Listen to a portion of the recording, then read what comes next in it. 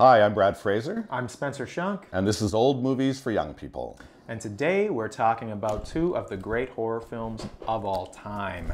We have Frankenstein from 1931 and Bride of Frankenstein from 1935. Both movies directed by James Whale. We have a screenplay in the original by Garrett Fort and Francis Edward Faragoh, but of course, these are both adapted from Mary Shelley's original novel. And then our cast includes Boris Karloff. We've got Colin Clive as Dr. Henry Frankenstein, a little bit different than the book. And then as the Bride of Frankenstein, of course, we've got Elsa Lanchester. Basically, a disturbed scientist is obsessed with unlocking the meaning of life and creating it for himself. Everyone around him warns him not to do it, but he goes ahead and steals bodies and builds himself a man. The brain you stole, Fritz. Think of it. The brain of a dead man, waiting to live again in a body I made with my own hands. With my own hands. And just as this is happening, his wife, who's played by Mae Clarke, and their friend Victor gets involved. They run up to the castle just in time to see the lightning storm and the monster brought to life.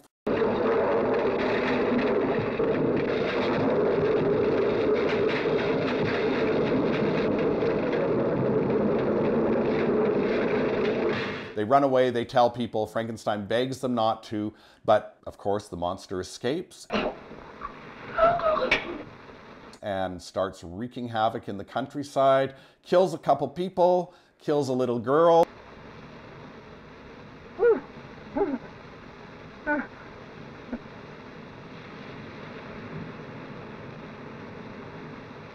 He arrives at the Frankenstein mansion to threaten Elizabeth on the day she's about to marry Henry.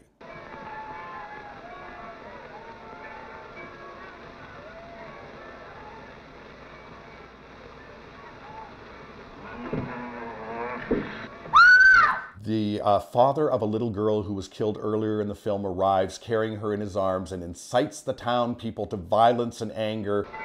My poor man, why'd you bring her here to me? But she's been murdered! They chase the monster away from town, up the hill to the windmill. A huge fight ensues. Henry tries to put the monster down and alleviate the horrible things he's done, but the monster throws him off of the windmill just as it is set fire, and he apparently perishes in the fire.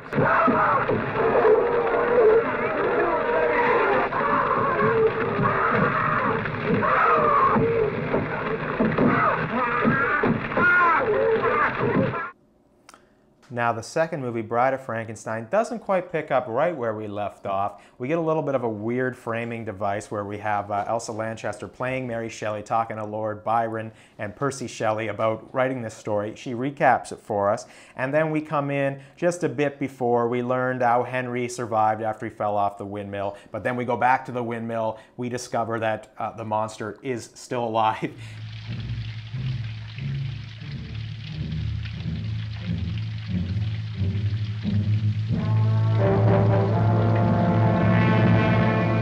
Kills the parents of the little girl that he killed in the first movie, so he murders the entire family. Una O'Connor sees it, runs back to the Frankenstein manor, tries to warn everybody, but they won't listen to her because who would? While the monster is rampaging across the country and they're looking for it, Frankenstein's professor from university shows up, a very gay codified Dr. Pretorius who insists that Frankenstein must help him. He's heard about Frankenstein's success with reanimating dead matter, but he has another technique.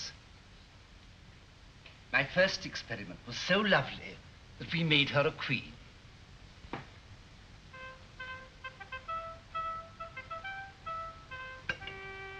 Charming, don't you think? Then, of course, we had to have a king. Now he's so madly in love with her that we have to segregate them. So meanwhile, the monster has been caught. He's taken in chains, he's put in this chair, he busts out of that chair, no problem, goes on a rampage in the town itself, kills a bunch of people. He eventually ends up at this old hermit's house. He's about to get violent with the hermit, but the hermit's blind, doesn't realize that the monster is a monster. They have this beautiful, touching scene where he learns how to speak. He gets over his fear of fire a little bit. Good, good. We are friends, you and I. Friends. Friends. Good. Good. And now for a smoke. However, it's all broken up when a couple of guys who are hunting him come to the hermit's house. The hermit's house ends up burning down and the monster is on the loose again. And then he has to hide in a crypt where he encounters Dr. Pretorius. Very conveniently. Yeah, very. And Pretorius decides that he's going to befriend the monster and actually does it because the monster has now learned to smoke and drink wine and like the things of life. Pretorius offers him those things, enlists him, and then goes to Frankenstein and says, we're building a bride for this monster. Yeah, and he's got the monster there as his muscle. And we also kidnap... the wife again. We kidnap the wife. I don't like leaving you alone. Oh, nonsense, Mae. I shall be all right. I hope so, milady.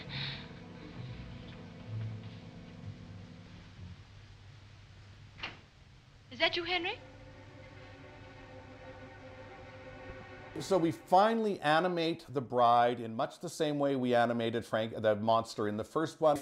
Frankenstein comes in, sees her, he is filled with love, he finally has what he wants, the monster.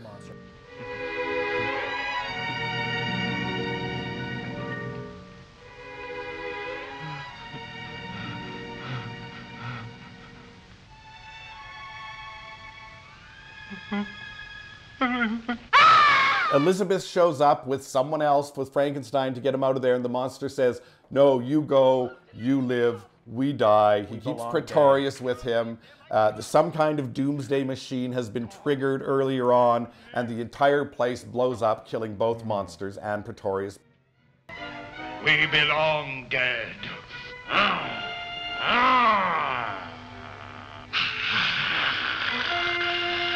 But once again, leaving Henry Frankenstein, who built this thing and started the whole damn movie going, and is responsible for I don't know how many deaths by this point. He's the fucking villain. Exactly. And the monster, who really, nothing he did was his fault. It's not like anybody explained to him the rules of life.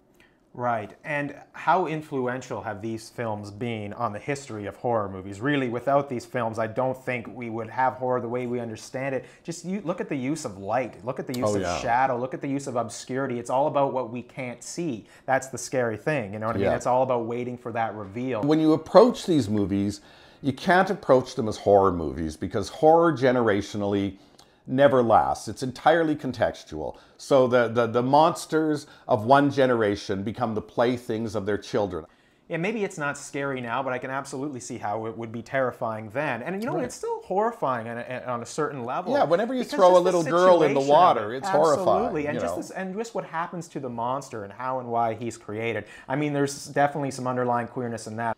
James Whale, who was gay and who killed himself in the late 50s. By all reports was very not out, because there was no out in those days, but he did nothing to conceal his relationships or who he was, and seems to have been quite accepted by people in Hollywood. And yet, you know, people will do queer readings into the Frankenstein movies, and then there have been other people who've been interviewed who knew him, who said, no, Jimmy would never do anything like that. He didn't care enough to put it into his movie. So I guess the question is, the queerness we perceive in these two movies, was it put there by the director and the writers, or are we finding that simply because the director was queer? And there is a queer aesthetic to both of these movies, that the images, the visuals, even the camera work are not what you usually see in a horror film. It's hard to pin down, but it is suffused with a certain sensibility that you probably wouldn't get from a straight director. But in both movies,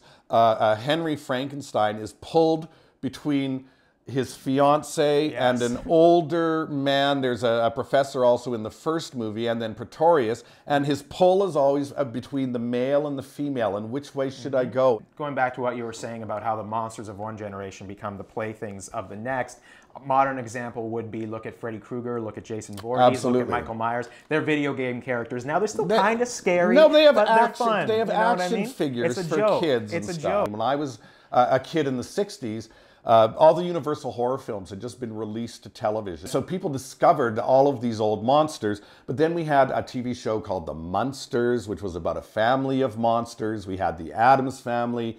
We had endless comic book adaptations of Frankenstein. And we had toys galore, models and stuffed Frankensteins and all these little monsters that for me were scary when I saw them in the film as a child, but were also things that comforted me and amused me. And I didn't discover the images in the movie. I discovered them in comic books and ads for Aurora monster models. And the Bride of Frankenstein ad was, for me, the most compelling graphic I had ever seen. And it repeats in my artwork, in my writing, in things to this day. It is a classic story and two classic movies that actually work best as one if you watch them both back to back. I would agree, and they're both only about an hour and 15 minutes long, so it does really feel like one big movie. And I'd also argue that this is one of the rare instances where, viewed individually, the sequel is better than the original when the original was great. Yes, and Aliens and Terminator 2, Terminator 2. And speaking of Terminator 2, we have to remember, this was the Terminator of its day. The effects, the makeup, the story. I mean, people had never really seen anything like this. And if you like these movies, for sure you have to pick up Gods and Monsters, which is a 90s film with Ian McKellen and Brendan Fraser. About James Whale's the last couple weeks of his life, which is a really beautiful and charming movie. And Young Frankenstein by Mel Brooks from the mid-70s. That is not only one of the greatest comedies ever put on film, but it's one of the greatest homages to this kind of filmmaking. So, Frankenstein and Bride of Frankenstein, pretty obvious that we both recommend these movies. Two of my favorite films in the world. Check them out. Thanks very much. I'm Spencer Shunk. And I'm Brad Fraser. That was Old Movies for Young People. We'll see you next time.